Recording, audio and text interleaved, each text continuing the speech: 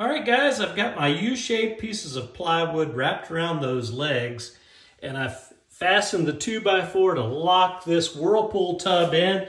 It's not going anywhere, which is exactly what I want. I've got a bucket of water here. We're going to do a water test. I've got the drain pipe connected here. Apparently they're phasing out the ABS, so I had to get the all-purpose glue to marry the PVC and ABS together. So I'm a little concerned. That's why I want to do this water test. So let's take a look and see.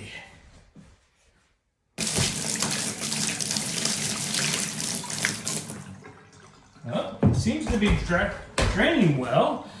Let's take a look underneath. No drips. All right, my wife is gonna be thrilled. Let's finish this bucket.